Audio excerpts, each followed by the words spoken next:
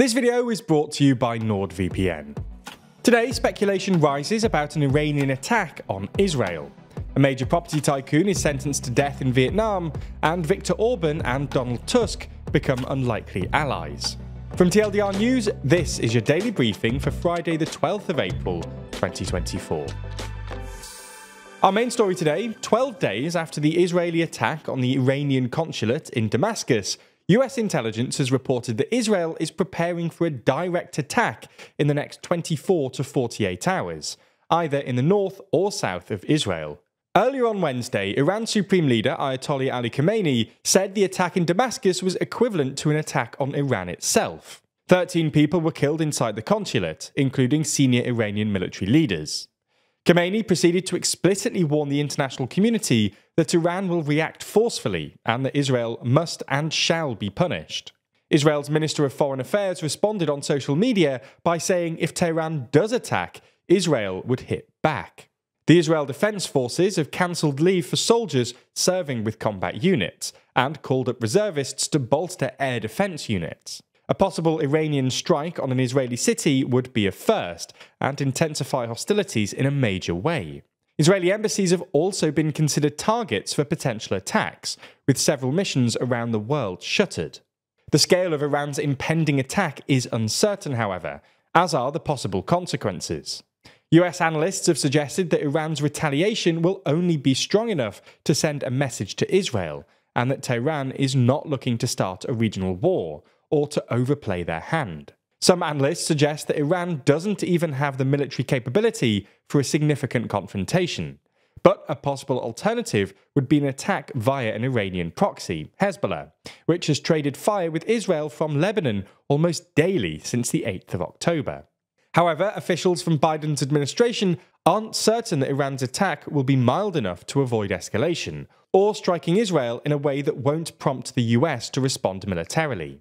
President Biden did affirm the US's ironclad supports for Israel against a possible Iranian attack on Wednesday, and has said that despite his recent critique of Netanyahu's strategy in Gaza, that any attack on Israel will be met with an aggressive US response. The White House has tried to reach out to Iran, as the two don't have diplomatic relations, to persuade them to not attack Israel. The US has reached out to China and European allies, urging them to send a clear message to Iran that escalation is not in Iran's interests. According to US officials, they've seen no evidence that Beijing has done anything to apply pressure. Whether the US's effort to ease tension will work is something that we'll see in the coming days. There's more on the way, but remember to subscribe and ring the bell for another daily briefing on Monday. Plus, if you want to support the channel like Sebastian Townsend, then consider joining the new TLDR membership program for just $1.99. Over in Vietnam, a major property tycoon has been sentenced to death after embezzling more than $12 billion. In the country's largest ever financial fraud case, Trong My Lan, who comes from one of Vietnam's richest families, and is the chair of property developer Van Thinh Phat Group, and was found guilty of bribery, embezzlement and abuse of power, after embezzling funds from Vietnam's Saigon Joint Stock Commercial Bank. She did so by illegally controlling the bank through proxies, using ghost companies to take out loans and bribing government officials. A further 85 people, including Lan's husband Eric Chu, a businessman from Hong Kong, have also been charged in the case. Lan's representatives have said that she'll appeal the verdict. Now, the crimes have made things even worse for Vietnam's ruling Communist Party, which has already been beset by various other scandals and resignations in recent months. Vietnam's President Vo Van Tong resigned in March after only a year in office because of unspecified violations and shortcomings, while Thuong's predecessor also resigned in January 2023. It was only a few days ago that we covered a story about the EU's new migration plan. In essence, the EU has tightened the rules and will speed up the asylum process and make it easier to send irregular migrants back to their home countries, while also requiring EU member states to share the responsibility for migrants. This latter point is referred to as the relocation mechanism. This, though, appears to have angered politicians in the EU on different sides of the political spectrum.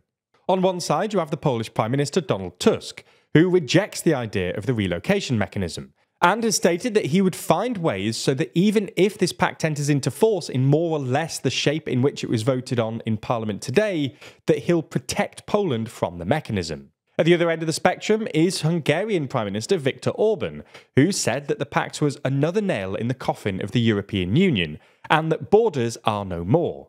He added that Hungary will never give in to the mass migration frenzy.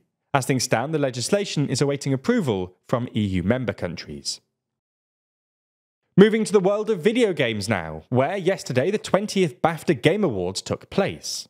Leading the way in terms of awards was the much-anticipated Baldur's Gate, a fantasy role-playing game set in the world of Dungeons & Dragons. In total, it won 5 awards, with its most notable win being the Best Game Award. Alongside this, it also won awards for music and narrative, actor Andrew Wincott won an award for his acting in the game, and the game also received the EE Player's Choice Award. Just behind Baldur's Gate is both Super Mario Bros. Wonder and Viewfinder, a puzzle game, which both won 2 BAFTAs each. It's also worth noting that, while Spider-Man 2 was nominated 9 times, it came away with only a single award, a BAFTA for the Best Performer in a Leading Role for Naji Jeter in his role as Miles Morales. While these awards might not be as high profile as other award ceremonies such as the Oscars or the Golden Globes, the award show does still represent an industry that's been on the rise in the last few years. Last year alone, for example, gaming sales accounted for about £4.7 billion in the UK alone, more than double that of the music industry. And finally, over to devastated Gaza, where UNRWA has reported about 70% of the population of Gaza are drinking salinised or contaminated water. But one man, Mohammed Asalia, is providing at least 1,000 people a day with clean water, using a solar-powered well he built in his house. Most wells aren't running due to a lack of electricity and destruction of infrastructure. So Asalia coordinated a group of people with expertise to help build the well. He also set up a fundraiser to tackle the inflated costs of solar panels and materials needed, which he said were available but costs about 4 times the pre-war amount. Asalia is looking to expand this grassroots project, but will need outside help to do so. Now, watching our videos, it's understandable if, at times, you feel like the world isn't terribly safe. And unfortunately, this can be the case online too. You might try your best to keep everything secure, maybe you try to rotate through favourite passwords online, but that's not always enough to keep you safe. In fact, the most common form of account hacking these days is called credential stuffing. Essentially, you use one of your normal passwords on a website that's poorly maintained, and then if it gets compromised, you could find that information landing on the dark web. Hackers then just attempt the same email and password combinations on your social network account, streaming services, banks, you get the point. Luckily for you, NordVPN has a whole bunch of tools that can keep you safe online. With their suite of threat protection tools, including a dark web monitor, which notifies you if someone leaks your credentials.